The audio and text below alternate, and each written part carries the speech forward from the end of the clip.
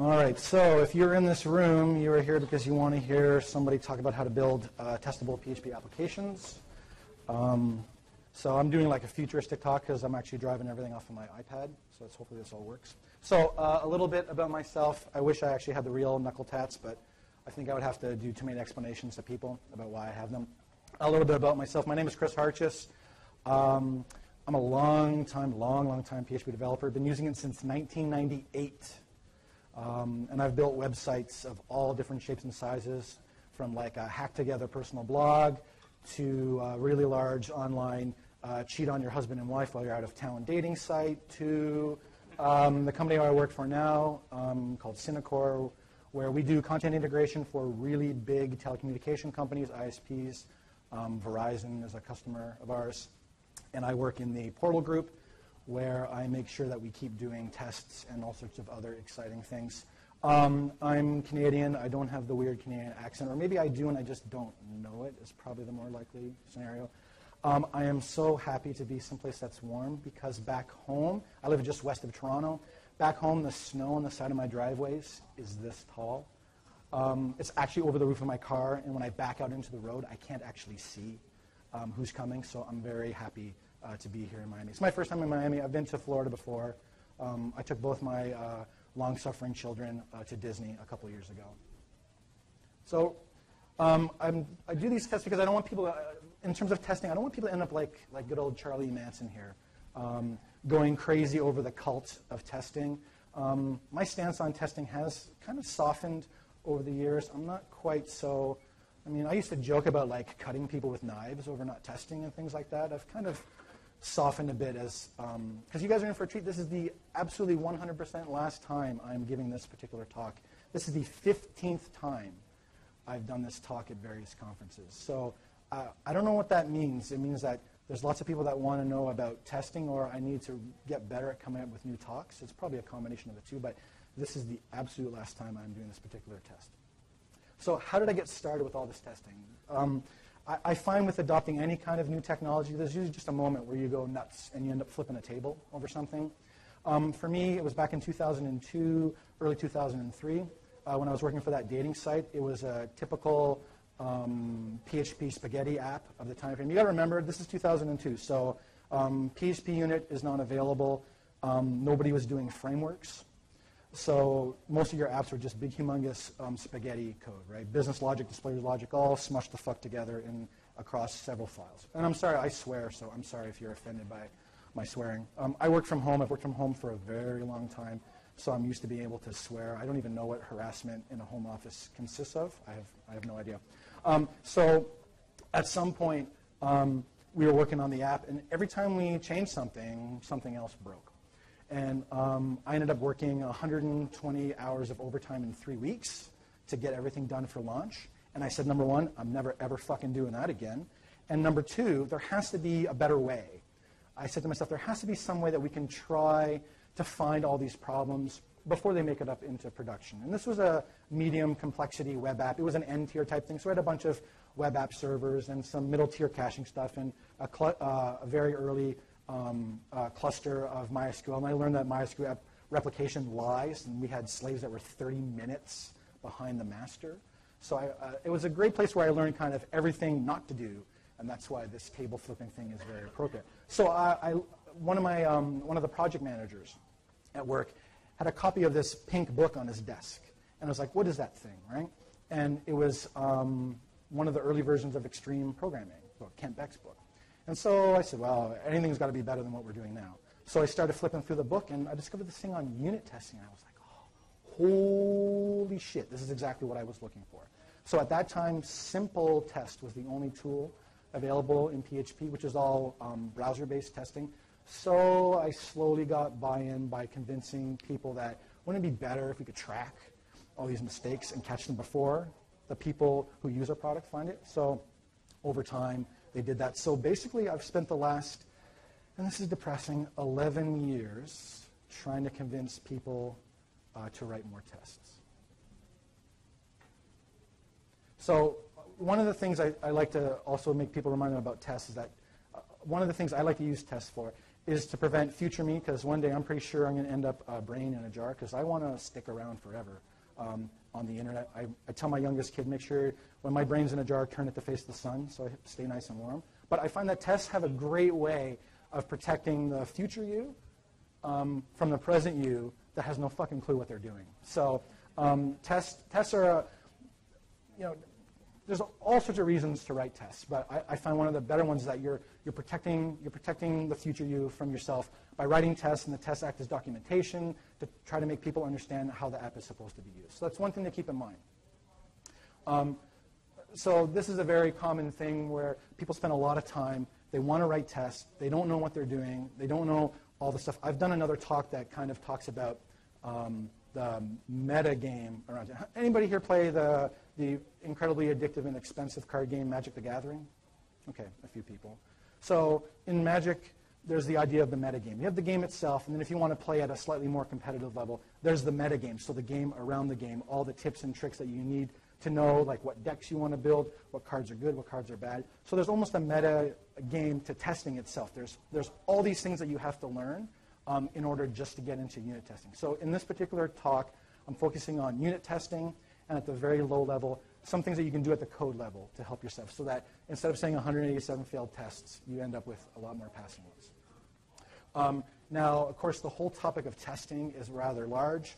There are multiple books written about them. Since I'm a shameless self-promoting whore, I've written 2 of them. I highly encourage you to buy them so I can continue to travel and buy Magic cards and not have my wife complain at me. So I recommend books. But one of the things I have learned about testing is that some apps, they will resist your efforts to test. Everyone has worked with a really hairy legacy app that's using globals and magic quotes and all that stuff. And you're using a dependency injection container known as the globals array. Some apps, they're going to, no matter how hard you work at them, you're never going to be able to get the level of testing because the architecture prevents you from doing so. But there are some things we can do. So what can we do about it? Well, I think if you want to get into testing, so the first thing, it's about tools. There are a good, especially now, when I think about how it was when I first got into it, there was nothing. I had to, I wasn't a good enough programmer to write my own tools. Since I'm lazy and there's always other things I want to do with my time. I was big into Slashdot at the time, so there's always tons of stuff to read online. So I figured other smarter people than me, who are a bit better coders, would figure these things out. So to get into testing, we have to understand what some of the basic tools are. And it's about strategies, right? The number one thing that people struggle with is learning the actual strategies of how to take, especially with legacy code bases, how to take a piece of code, look at it, and figure out the test that you have to write and how you actually go about doing them. So let's talk a bit about what does testable code look like. As an aside, I tormented my older daughter once with this is from Pulp Fiction, which is a pretty awesome movie. There's a scene where he asks, when Jules says to the guy they're about to kill, what does Marcellus Wallace look like? And then he does the what thing, and he starts yelling and says, say what again? I did that to my oldest daughter once. I asked her a question, and she said what, and I went going over and over and over again. And she said to me, do you do this to people where you work? And I was like, actually, yeah, I do. So, but just as an aside. So what does testable code look like? Because the goal here is I want to show you kind of at the base level, because clearly we only have an hour. I could do like a 4-day workshop on testable code. So what are we looking at when we want to write code that's testable? Well, first of all, we want single-purpose objects. And, of course, with PHP, all these testing tools only work really well with objects. So we want single-purpose objects. We want loose coupling between those objects, meaning that we want to try to minimize the dependencies. And we actually also want consistency in architectural decisions. So when I talk about single purpose, we talk about, if you're familiar with solid stuff, single responsibility principle. I think this could be summed up. Just because you can do it doesn't mean that you should. We're wanting to create code that is, you have to, I find I often struggle with I'm trying to turn a problem into a bunch of objects that I can use to solve that problem. And I often struggle with making sure that my objects are single purpose, that I really drill down and isolate what they need to do, and I make sure that this object is solving this particular problem, because then what that means is that you have smaller objects, fewer methods, fewer lines of code to read, and then as a great side effect, fewer lines of code to test. If people were in Anthony's talk before this and saw some of the ridiculous NPath complexity problems, if you focus on single responsibility, a lot of those things just simply go away because you take what's a big problem and chop it down to like 4 or 5 smaller objects that will all talk to each other to solve a problem. NPath complexity, like when he talked about, what was it, like you needed like a Greenland-sized iceberg of micro SD cards just to contain all the tests. That's like a tongue-in-cheek example, but it really shows that the more complex your objects, the way more tests you're going to have to write. So I highly encourage you to like really look at your problem domain and try to break it down into smaller units. So when we focus on this, we end up where our desired functionality is clearer, less methods to test, and also by focusing on single responsibility, chances are it's going to be more likely easy to extend your code. Because part of this testing stuff, too, is that you're trying to, you're trying to protect the future you from the present you. And if you make stuff that's very difficult to extend when you get requests to modify existing functionality, because let's be honest, most coding these days is maintenance programming. Where I work, I don't get to do any greenfield coding. I'm busy tweaking and chopping at existing legacy applications. So we want to build stuff that if we do have to go back, and it's not an if, but when we have to go back and change things, we want to make it as easy as possible to extend. Because this is, I found this code a number of years ago, and I stupidly did not write down who I could attribute it to. So like any good internet superstar, I've claimed it as my own. So it's this idea that simple systems can display complex behavior, but complex systems can only display simple behavior. And here's kind of an example that's not PHP related. A bunch of artificial intelligence researchers wanted to simulate birds. So they created these artificial things that they called BOIDs, B-O-I-D-S. So they gave them 3 simple rules. They said, what's the fewest number of rules that we think we could give artificial birds to simulate flying? So they gave 3 simple rules. One was like, don't go too close together. Pay attention to what orientation the other birds around you are doing, and also whatever direction that they're going, try to match them. And what they found with these really 3 simple rules, when they would create virtual environments for the birds to fly through, they found that it was really accurate in mimicking how real-life birds fly in flocks and how they go around obstacles. So this, to me, is like a really great example of how a few simple rules will let your system do something really complex. And if we look at this imply of code, if your application consists of a whole bunch of single-purpose modules, what you end up doing is that you end up just writing little light layers of glue code to say, I need this object, and I need some stuff from this thing, and I'm just going to compose. You almost build it, a good analogy is out of Lego. Good testable apps are almost built like Lego blocks of code.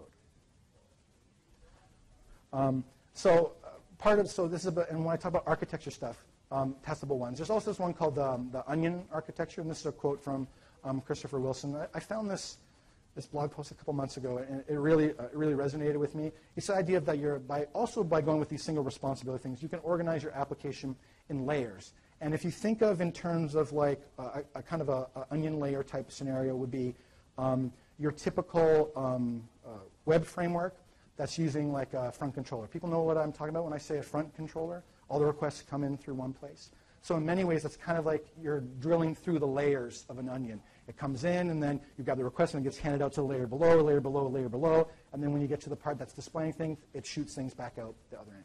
Okay?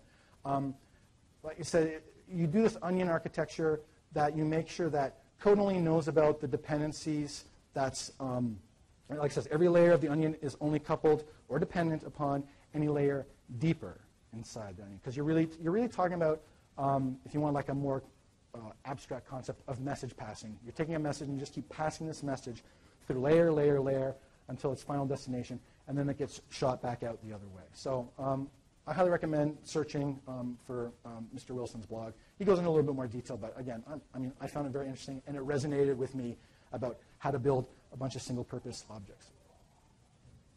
So again, like I said, basically, I really think if you follow building simple systems that you can block them together like Lego, you end up with the experience of building apps looks like this, instead of this is what PHP applications sort of used to look like. Spaghetti and then lots of crying. So another reason to kind of consider simple things is there's Hoare's law of large programs. Inside every large program is a small program struggling to get out. I think programmers, I'm trying to think of a good way to say this. We always claim that we don't want complexity, but our stuff ends up being complex for a variety of reasons. Some of them are ego-driven. Some of them are just we have to make decisions really quick. So in many cases, you have a really good core of an application that's surrounded by a whole bunch of stuff. And I think from a testing perspective, if you try to minimize all the stuff that surrounds it, you end up with stuff that's a lot easier to test. Because my focus is, my brain has been wrecked by so many years of doing test-driven development that I find I have a very hard time focusing on a very large application and holding all the pieces in my head because I'm remembering other stuff like what time I have to pick up my kid from school and what magic set's coming out next week and I have to buy cards for it and what my Blue Jays are doing in spring training and stuff like that. So my brain has gotten bad at holding big picture stuff. Smaller, single-purpose objects, I can instantly grasp what they're supposed to be doing. So consider the idea that you have a small application inside a larger one and figure out ways to make everything in there small, I think is a good process. Okay? But now we get on also in terms of building testable apps is my favorite topic, frameworks. If you follow me on Twitter, you probably know that I, much like Rasmus at the back there, I think all frameworks suck, but you need structure. And that's the main thing that a framework is giving you. It doesn't matter what framework. It doesn't matter if it's Laravel, if it's Symfony, if it's Zen. It doesn't matter. Your app needs structure. But I think what I see a lot of people doing, and this leads to testability problems, is that the framework envelops your application like a giant killer squid, choking the shit out of it. And if you ever, I mean, really, I think the ultimate goal is that you want your framework to be an implementation detail, that you want all your business logic and all the things that are important to your application to be somewhere else and not coupled to the framework, because that way you can test all your business logic and rules and all stuff in isolation from the rest of the framework. And if you get really ambitious, you could always swap out the framework. You could like, I don't want to do Laravel anymore, I'm going to switch to Zen. And also more importantly, by separating things out and keeping your dependencies on a framework to a minimum, who here has ever gone through like upgrading an application to like the next major version of the framework that it was built with? Okay. You know how painful that can be, right? So that's another reason why if you look at a framework, really for me for frameworks, I just try to use the basics. I try to use their routing layer and their templating. And everything else I try to stay away from because I don't want the things that are important and potentially making money for whoever this application is for, I don't want them getting tied to the framework. So again, in terms of building testable apps, try to keep your reliance on the framework to a minimum. Always think about separating out your business logic. Try to keep as much stuff away from the framework as you can. And I know some frameworks make it difficult, but it's definitely worth the effort. So I know I've been talking all about all sorts of theory, and I'm sure a bunch of you are bored, so I'm going to try to entertain you a little bit more now. So some of the concepts, computer science concepts, that we have to learn in order to get comfortable with building testable applications is the law of Demeter. This quote comes from my favorite programming book of all time, which is The Pragmatic Programmer. Who here has read it or owns a copy? Okay, not enough of you. I'm on my second copy of the book. My first one fell apart from being dog-eared, and I spilled water all over it one time. I highly recommend the book. I refer to it constantly to kind of remind myself of what it means to actually be a good programmer and remind myself of like I know I talk about the metagame, and I'm big about meta concepts, about the meta concepts as a programmer that I need to pay attention to, so that if I have to switch from language to language, because where I work, I do mostly PHP and some JavaScript, but we have systems written in Perl. I snuck some Google Go stuff up into production. We have Java services. We have Perl. We have all sorts of stuff. The concepts, the meta concepts of programming and building testable things are portable from language to language and even from framework to framework. So I highly recommend spending time learning the higher concepts. So one of the key concepts, I believe, for building testable apps is understanding the law of Demeter, which is really about loosely coupling things and reducing dependencies. Because the law of Demeter leads to the concept of dependency injection, and I know dependency injection is like a big scary word, but most people have used it, and it's probably also more commonly known as passing parameters around. I mean, at its most basic level, when someone talks about dependency injection, you're writing methods for your objects that accept parameters that act as dependencies. I know people like to throw around words like service locators and dependency injections and all that stuff. No, don't be a dick. It's just passing parameters around, right? So let's talk a bit about it. So a more formal definition of dependency injection: pass objects and their methods, other objects that are required, if we're looking at from PHP, from an object-oriented perspective. And here's, can people see that at the back? I always worry that the code samples look terrible. They look okay at the back? Okay. So here's a very, this is a theoretical website where people can access stolen credit card numbers. And so we have an ACL object where we want to make sure that only people that have paid us in Bitcoin can come in and see the credit card numbers. So we have this code with access allowed, and you can see that we're grabbing our request object, and we're passing stuff in. We're passing the URI in, and we're making sure based on the person's user level in the session, do they have permission to see it. And then somewhere inside our controller, we create a new ACL, and we check. Okay? This is very kind of standard stuff that you see all over the place. So what would we need to do to this code if we wanted to test it? Well, the first thing that we would do is that if you notice, is it going to let me go back? Nope. Okay, so, stupid thing. Technology sucks. Okay, the key thing to look at is inside here. Okay? One of the key things about dependency injection is that you're writing your code in such a way that your methods, you tell them how to use something, you don't tell them how to create the thing that they're going to use. And I know it's like a really subtle concept, but it just basically means that anywhere you see a new, like a foo equals new whatever, that's a dependency, and that should be taken out of the method, and you should find a way to pass it in. Again, people think testing is complicated. It's a lot of work, but it's not really that complicated, because if it was that complicated, I wouldn't have been able to figure it out. So let's look at a very simple example of how we would fix this. So the first thing, one of the methods that I like to use is constructor injection, which simply means that I figure out all the dependencies that my object needs, and then at runtime, I pass those dependencies in via the constructor. So in this example, you can see that I've added a constructor method that accepts the request and the user level. We set it to internal attributes of the object, and then then there's other code in there that manipulates those things. And you can see inside our controller, we now have a slightly different call where we're passing in our request and passing in the user level. Again, that's it. That's all there is to it, to making code that you can test, that you can inject dependencies into. Now, I like using constructor injectors. Some people who maybe are refugees from the Java community like to use getters and setters all over the place. You can do setter injection as well. So this is just a very basic example of setters. I prefer constructor injection, but there are times when I've done stuff with setters. I don't think there is a wrong way to do it.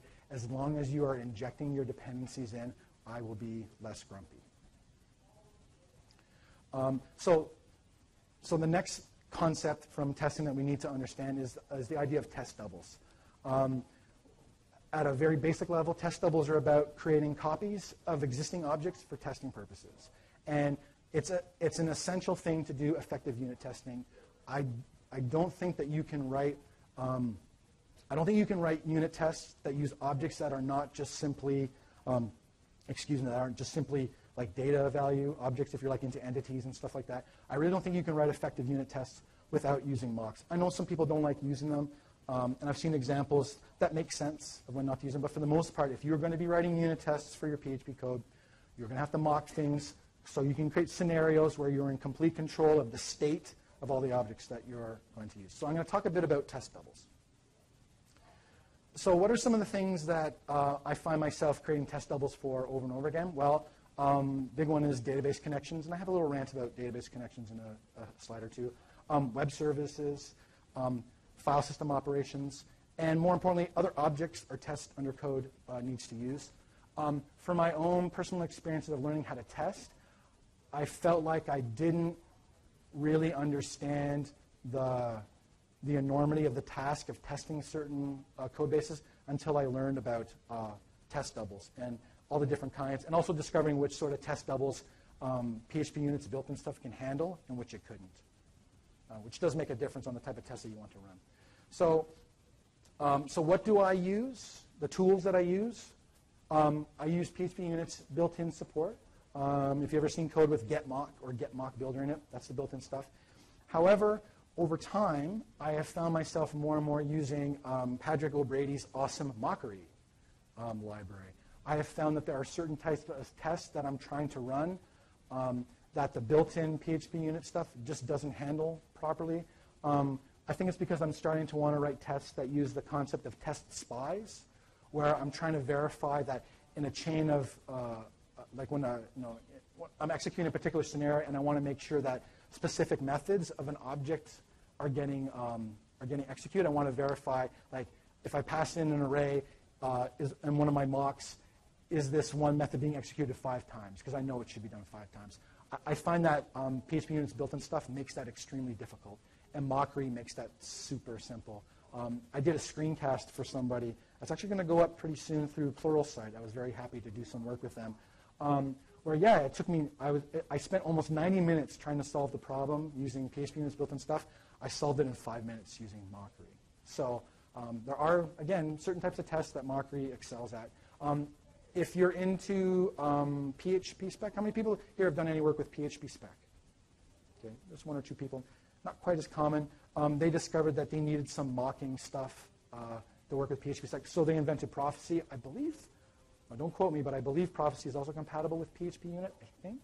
But I really think it's either using the built-in stuff or you use Mockery. I've started migrating more and more to Mockery. Plus, Patrick's a great guy, and I'm happy to support his project, too. So let's talk about an example of creating a mock for something. So this is our code from before, where we're using constructor injection to inject our dependencies. So if I wanted to write a test for this, how do I go about doing this? And this is actually a very common thing that I go through with legacy code bases.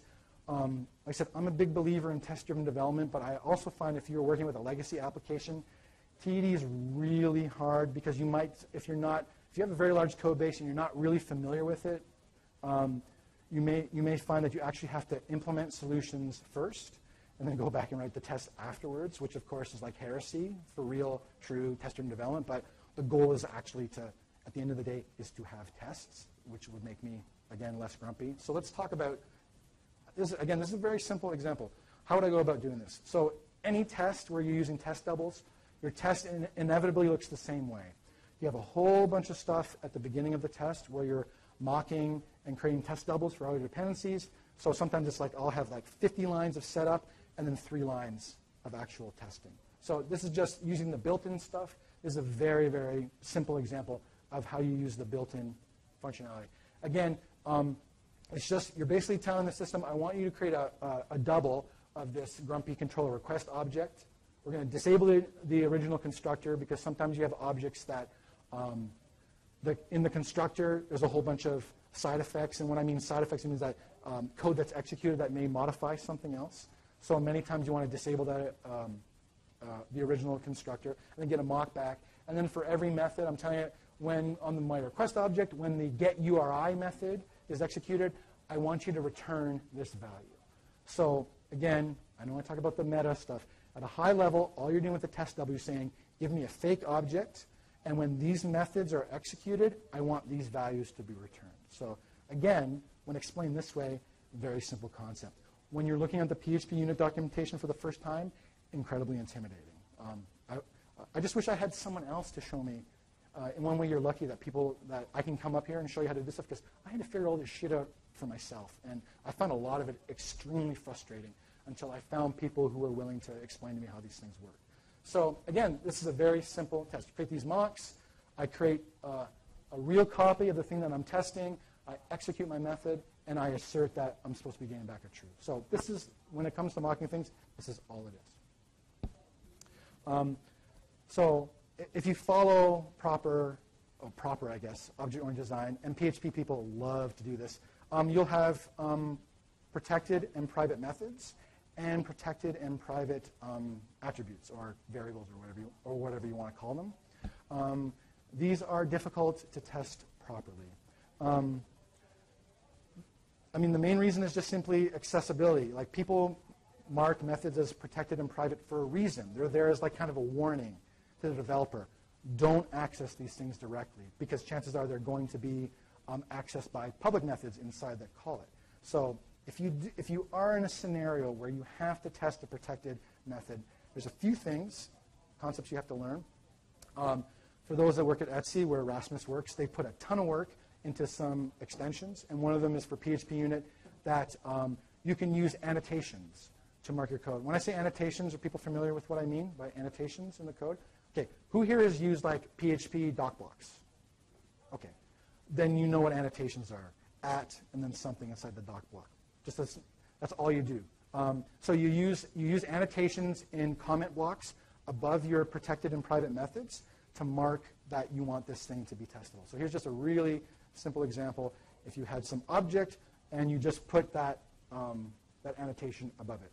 And then what happens is that when you run the test, and it kind of looks something like this, you put some stuff into your setup method for your PHP unit test case that you want to load this accessible object helper, and then you run these things.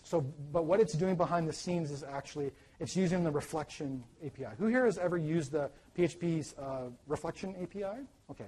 So basically, what all these things are doing is it's basically trying to hide from you the fact that when it's creating a test double, it's taking an object and then using the reflection API to make that specific method publicly available. So in a way, it's kind of cheating a bit. I guess it takes this thing and says, we'll make a copy of it, and don't worry, bro, we'll make everything public so you'll be able to test it. So that's kind of what it's doing, which is, I mean, it's unfortunate that we have to kind of contort ourselves to test private and protected things. I do still write code that uses protected and private methods, but instead of having to do things like this and bring in other dependencies into your testing toolkit, I just make sure that I test my public methods that exercise the private and protected methods, and then I use code coverage to make sure that I've covered them properly. Code coverage reports are another thing that I think not enough people that do testing take a look at, especially if you install Xdebug and you get the really awesome code coverage. Take a look at the things that Anthony talked about, the cyclomatic complexity, the crap index, the end path. Take a look at the code and make sure that you're covering things and get an understanding of when things are getting out of hand. So there's a good blog post up here for the Guelph PHP users group back in Canada. I'm going to post these slides at some point. I have to figure out how to do it from my iPad later, but they'll go up someplace, and then I'll tweet when it's available. Same thing, just some simple examples of using the reflection API to turn things public. You could see, for example, we have a method that's protected, and it sets a message to write tests or cut you. And if we wanted to test it, again, we do all this setup work to make something with the reflection API that we can then test. Very simple. Okay, so this is my kind of final thing about about private and protected. I suggest never testing them directly. Make sure you test the publicly available methods. Because then again, you don't have to do all that other shit. I mean, life is short. There's other stuff I want to do than constantly writing boilerplate to reflect objects. Okay, so now another contentious issue, databases. And for databases, you could substitute data store, third-party API, whatever, some place where you're stuffing data. A lot of people try to take the shortcut of saying, oh, I'll just create a database for testing purposes. That's wrong. From a unit perspective, from a unit testing perspective, it's the wrong way, okay? Because when you're introducing another dependency to the test and having a database that's available. Do you want to have to tell your boss, I can't run my unit tests because the staging database server is down? I mean, it's not a bullshit excuse, but chances are your boss is going to say, well, then you better make sure the staging database is backed up. By using test doubles, you eliminate this. That you're no longer, because when you write these tests, you end up actually writing a test to make sure that your database server is working. So you're kind of writing a hybrid unit and integration test. And to be perfectly honest, if your database isn't working, well, your whole app is screwed anyway. So you should probably be trying to eliminate the availability of a database as a dependency for your test. So it's actually not that hard to write code that mocks database connections. I do it all the time. Like I said, I really feel that if you're actually using, I know that Sebastian wrote DBUnit. I just philosophically feel like I shouldn't be using it. If you want to use it, that's okay, but I still think it's wrong. So because it's a constant struggle when we're doing the test, right? Spy versus spy. I'm an old guy. I'm 42. I remember Mad Magazine as a kid and Spy versus Spy. The struggle between integration and unit tests. People want to write tests and they want to test real things, and I try to get people to understand we have unit tests on one side which is we're making sure that individual units of code are behaving the way that we expect. And then we have the integration tests, which are trying to make sure that modules of code talk to each other properly. They are two separate things. You need to treat them differently, which is why I get ranty about database stuff. So if we wanted to do it, how could we do it? Here's an example of code that's using a database object. It's probably PDO or something. I don't know. I just made up the examples for the slide. We've were able to inject the database into an attribute, and we run some code. So if I wanted to write unit tests for this, it probably would kind of look a little bit like this. And I think this sort of thing also illustrates why people will almost instinctively say, why don't I just use a real database? Because look at all this setup stuff. This is all the setup stuff that we're doing before we've even executed our code, right? We have to create a mock database object. We have to mock the query that we get back. We have to mock the binding of parameters so we don't get SQL injections. We have our execute. So we basically have to take everything that the database, your object that represents the database is doing, and mock it, all for the purpose of avoiding using a real database. And I know that sounds dumb, but don't use a real database. And then this is our actual code. We have a new object. We're using setter injection to pass in our mock database. And again, we just execute our test and we do an assertion. Also, one of the things I forgot to talk about during the dependency injection thing is that one of the interesting kind of side effects of writing code that relies on dependency injection is that you are able to fake the code out, to pass in mocks of things. And the code your methods know how to use stuff. They don't even care that it's not real. I think that's, again, as a high-level concept, that my mind went, oh, that's a very interesting idea to think about, that you're writing code that doesn't care about whether the thing is real that's being passed into or not. And also, now that I think about it too, another reason to not use a real database is that there is overhead associated with using a real database for testing. So think about this too. So chances are you have a database for production. And if you're lucky, you have a database for staging. So now you have the problem of making sure that you have regular updates from production to staging. Then if people have databases for testing purposes, now you have to also have somebody whose job it's going to be to make sure that data gets regularly updated goes from production into the test ones. And also, and this is a very true thing, developers have blind spots about the code that they work on, especially when they're testing. You might find yourself actually subconsciously not testing stuff that you know is complex, because you might be saying, well, I'm going to go back and I'm going to clean this up later, or I really have to get this done. I'm positive my boss will let me go back and fix this. So you end up with like little subtle blind spots. And you don't test things fully because your brain is sabotaging you into trying to get the job done as quick as possible. So with the database stuff, also have the added complexity of you will have a database that chances are is not representative of what you even have in production. I mean, anybody who's written a large number of unit tests that involve storing stuff comes up with pet data sets, stupid names. I always use Testy McTesterton, and I use Art Vanderlei, and I use also other pop culture references in my names. Our real data that are customers for our app, it's not going to look anything like that. So you have the added complexity of needing to constantly updating your test databases. So again, what do you think is more work? Writing a bunch of code to mock the databases, or once a week having to figure out how to automate a script to download a very complicated database schema and update something? I would rather write that stuff. And so another great thing for mocking that helps is for API calls, third-party API calls. One of the techniques I like to use is I always like to use wrappers around things to extend the functionality of the API that I'm using. And often they end up looking just like pass-through things. So here's an example of we're talking to a hipster API so we can find out about bands that sold out after we started liking them. So we have this thing that's doing a call, and then I want to extend some functionality to like create some totally restful HADOS hypermedia response when anybody wants to find out about the bands I no longer listen to. So I would have my hipster API object. I pass into the wrapper. Some of these things are just pass-throughs. Sometimes I'm going to take the results and manipulate them some way. So doing it this way, where we're injecting the real API into our wrapper, it makes it super simple to write tests, because all we have to do is create a mock of the API. And again, the wrapper just knows it's being given something.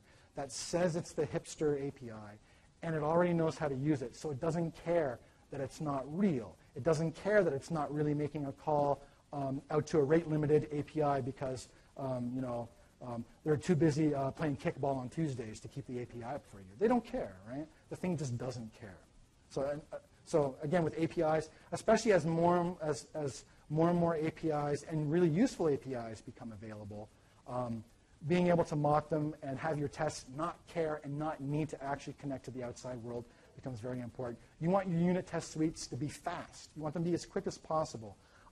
Where I work, our unit test suite is in the hundreds of thousands of tests, and I think it takes about 15 minutes for the whole thing, for every single PHP-based test to run. And that's not too bad. We have a few kind of pseudo integration tests in there as well. But one of my experiences was when you had a bunch of tests that were more integration than unit, the test suite would take forever to run. And most developers being lazy, they're just going to write the test and only run the tests for the code that they've been changing. And they're only going to, the longer the overall test suite takes to run, the less likely people are going to run it. So you'll have this mad rush at the end of your sprint or whatever your deadline is of everybody trying to run the entire test suite. And I remember, not fondly, of the test server crashing always on the last day of the sprint because everybody was trying to run all the tests at once. So again, another reason to keep your tests away from talking to real things and talking to mock stuff. So again, this is just an example of the test of the second half of the test. Again, it's very simple. You find these things they don't become intuitive, but you start doing, humans are really good at like pattern matching and mapping. It's stuff like how many times you walk around, you see somebody that looks like somebody that you know. That's just our brain always trying to match patterns. So I find in terms of test, I see these same patterns, and I know that I can cut and paste from another test somewhere and just tweak the few things I need to tweak to get it to work. So another thing when you're building testable apps is environmental concerns. Your app shouldn't care what environment it runs in. What I mean is that often I see applications that there's like flags and guards around the stuff that says, if we're in development, do this. If we're in staging, do this other thing. And if we're in production, ignore all this other stuff and do something else. I find those to be error-prone and really not necessary with a little bit of work. One of the neater tools that I found to help with this is a thing called php.env by Vance Lucas, who's also done, any people here heard of the Bullet PHP functional framework? Yes, no, maybe not? Okay.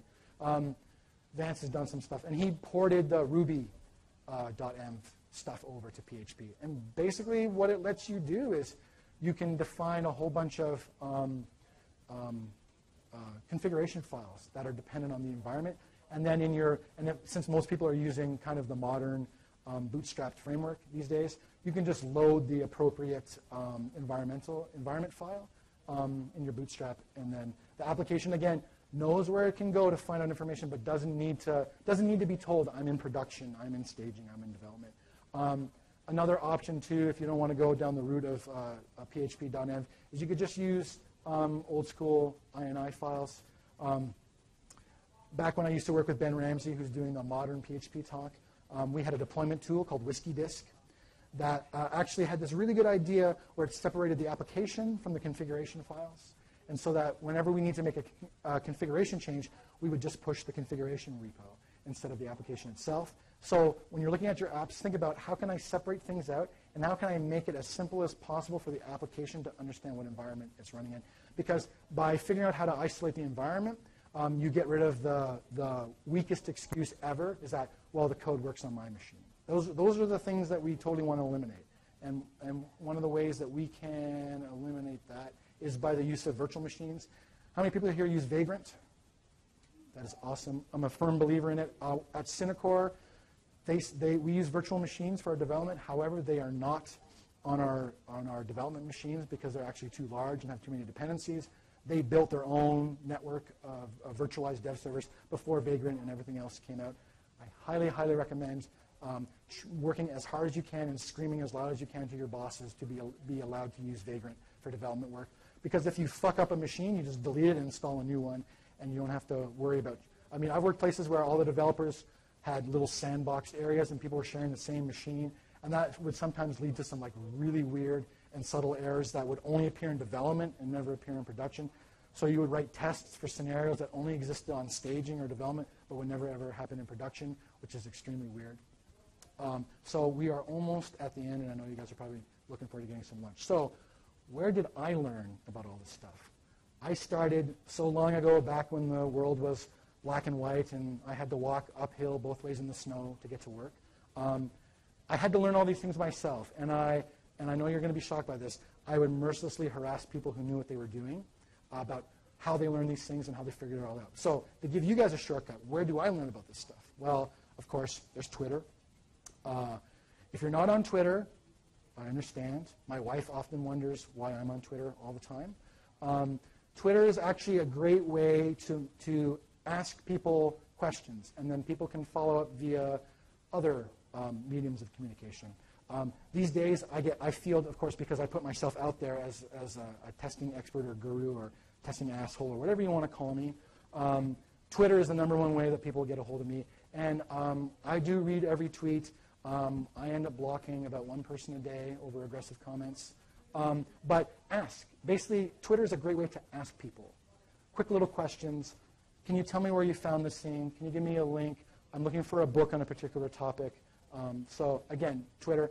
I'm Grumpy Programmer on Twitter without the U. If you have any questions about anything, please hit me up. I'll try to answer them. If you want longer, more complicated but interactive explanations on things related to testing, go into IRC. Freenode is awesome for that. I hang out in the PHP mentoring channel because I'm big in the mentoring scene where I've tried to help people out. Jeff Caruth, is he in here? Where's Jeff? Okay, so he's not here. Okay, Jeff Caruth is one of the guys I helped mentor and get him up to speed on testing stuff. And I won't lie, I feel pride that people that I've taught stuff have gone on, and they're busy building up their own career and promoting testing stuff and getting other people learning. So IRC is a great way to have an actual conversation with somebody, not a bunch of little snarky comments and jokes and pictures of cats on Twitter. But of course, there is also the longer form one where email is really good. I do get a lot of emails from people, and I try to write very long explanations. I do read every single email that I get sent that's not flagged as spam. I don't always answer them, but I read everything. So now we're into the self-promotion part of my presentation. This is a book that I wrote, The Grumpy Programmer's Guide to Building Testable Applications in PHP. It's a very long title at grumpytesting.com. A lot of the things that I talk about in this presentation are in this book in more expanded form. And then after I wrote this book, and I had lots of people asking me, so how do I actually use PHP Unit to do some of these things? So then I wrote another book, the Grumpy Programmer's PHP Unit cookbook. And as an aside, this awesome shirt that I'm wearing that is actually an elephant, my mom got this for me for Christmas. She took the cover art and sent it to the T-shirt person and said, can you make me a T-shirt with an elephant on it? So that was kind of cool that my mom was nice enough to try to get me a gift related to what I do for a living. So this book goes through very common scenarios with PHP Unit, how to accomplish specific tasks, along with examples and explanations of how I do it. To be perfectly honest, you can buy my two books, two ebooks. They're $40. You will get way more than $40 out of your career by having looked at these things. And these are kind of like the gateway into doing more advanced testing stuff. If you think of that $40, you may be able to save your company thousands of dollars in lost productivity. And also a new thing that I started doing over at my Grumpy Learning website, I started doing screencasts. They are not free because I like paying my bills. And I'm starting to do more advanced and long-form screencasts. And the good thing about these ones is they are very lightly edited. So you hear me working, swearing, making mistakes, looking things up, writing code, deleting it, accusing myself of being dumb, trying to test again, and getting it to work. I think it's, as a next level thing about testing, I think it's really important to try to find people who can actually show you. Because you can go to this session and you can go to like a tutorial at PHP Tech, or you can go someplace else, and you can hear someone or listen to someone talk about these things. It's not the same as actually seeing someone that knows what they're doing and having them explain to you why we're doing these things, the decisions that are being made. With these videos, that is exactly what I'm trying to do. I want to show people, here's how you actually go about doing these things. So that, again, I'm trying to turn what can be really intimidating into something broken down into small, easily digestible chunks. Thank you for all your attention. You can find me on Twitter, Grumpy Programmer without the U. You can email me anytime, chartjes@grumpylearning.com. I'm always hanging out on Freenode. I'm actually Grumpy Canuck on Freenode. So thanks very much for your attention, and I'm glad everyone came out today. Thank you.